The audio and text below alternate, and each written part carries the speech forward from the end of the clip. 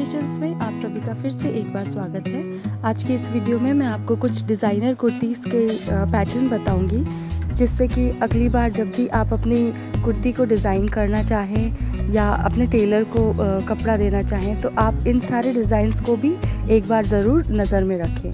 तो चलिए शुरू करते हैं। नमस्कार, इजी क्रिएशंस में आप सभी का फिर से एक बार स्वागत है। फ्रेंड्स, आज के इस वीडियो में मैं आपको कुछ केप कुर्ती के डिज़ाइन बताऊंगी जो कि आप लाइट वेट साड़ी से, जो कि डेली वियर साड़ीज़ होती हैं, उससे आप बना सकते हैं। तो चलिए शुरू करते हैं। जो आपकी साड़ी है जिसमें बॉर्डर है, तो आप इसको इस तरह से सर्कल स्कर्ट में के पैटर्न में आप कट करें और बीच में से इसको एक स्लिट दे दें और आप उसी स्लिट को इस तरह शोल्डर के ऊपर वियर करके पहन सकते हैं। ये डिज़ाइन है जो बहुत ही इजी है और इसे आप प्लेन कुर्ती के साथ वियर कर सकते हैं। प्लेन कुर्ती के ऊपर आप इस तरह का स्टाइलिश साड़ी का जो केप बना के पहनेंगे तो एक तो आपका फिगर भी इसमें छुपेगा और ऊपर से ये एक नया ट्रेंडी लुक देगा आपके प्लेन कुर्ती को। इसी पैटर्न में आप बीच में जो है वो लेस भी अटैच कर सकते हैं और कुछ बटन्स भी लगा सकते हैं, पोटली बटन्स भी यूज़ कर सकते हैं। तो ये आपका जो है वो क्लोज्ड केप कुर्ती जैसा बन सकता है। इस रफल पैटर्न को मैंने पुरानी वीडियो में बताया हुआ है, तो आप उस वीडियो से रेफ़र करके भी ये पैटर्न ट्राई कर सकते हैं। इसमें भी नीचे की तरफ रफल्स आते हैं, तो इसमें भी आपको सर्कल स्कर्ट में काटना पड़ेगा। बस नीचे का जो पोर्शन है वो थोड़ा सा नुकीला रहेगा। तो इस टाइप का आपका पैटर्न आ सकता है साड़ी से। आप साड़ी से प्लेन अनारकली कुर्ती बना सकते हैं और उसके ऊपर इस तरह का एक केप डिज़ाइन करके इसमें गोल्डन जो पैचवर्क होते हैं मार्केट में मिलते हैं वो ऐड कर सकते हैं। गोल्डन कलर की लेसेस ऐड कर सकते हैं। तो प्लेन साड़ी का ये बहुत अच्छा रीयूज़ हो सकता है।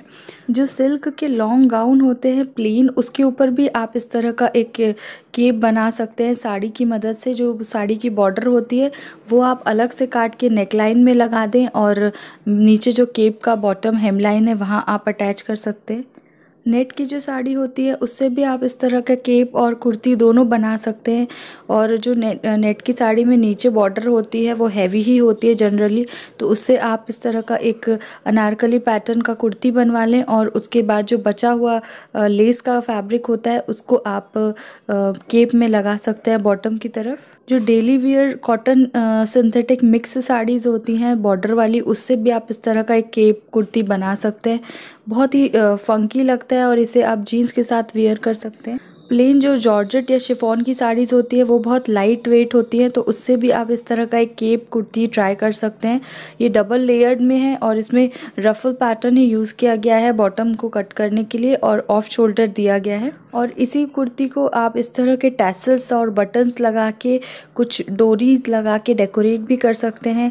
तो प्लेन जो कुर्ती है अगर आपको नहीं पहननी तो आप इस तरह की केप कुर्ती एक नया पैटर्न में क्रिएट कर सकते हैं। तो आई होप ये कुछ डिज़ाइंस आपको अच्छी लगी होंगी। केप कुर्ती बनाकर ज़रूर एक बार ट्राई करें और कैसी लगी वीडियो कमेंट सेक्शन में ज़रूर बताएं।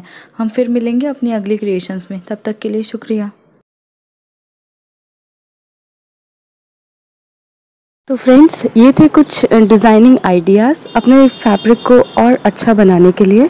अगर आप इसी तरह के और डिज़ाइंस या कुछ डिफरेंट डिज़ाइंस देखना चाहते हैं तो कमेंट सेक्शन में ज़रूर शेयर करें।